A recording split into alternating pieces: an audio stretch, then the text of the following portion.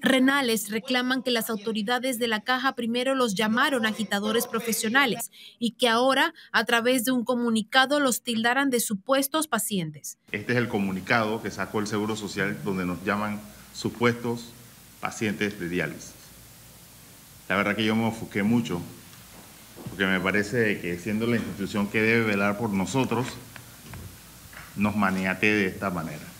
Y creo que para empezar esta reunión, creo que la institución debe corregir este error y hacer un fe de rata y pedir disculpas a nivel nacional por llamarnos así, a todos los pacientes.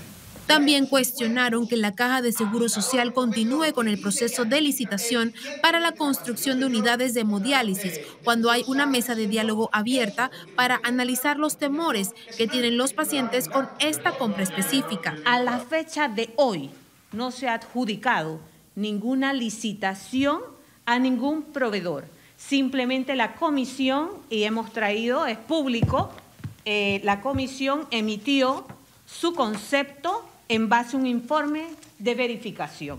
Pero la licitación no está por ningún motivo, y aclaro el punto, porque no se puede decir ello, que está adjudicada.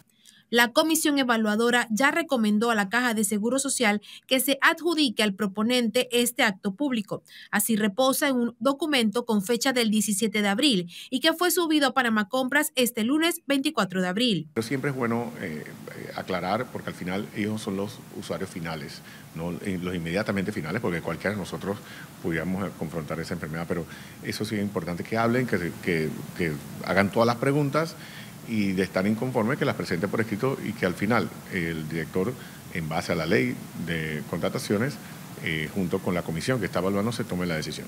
En días pasados, los pacientes de hemodiálisis habían cerrado la vía transísmica y la entrada de las oficinas centrales de la Caja en Clayton, exigiendo ser escuchados por las autoridades.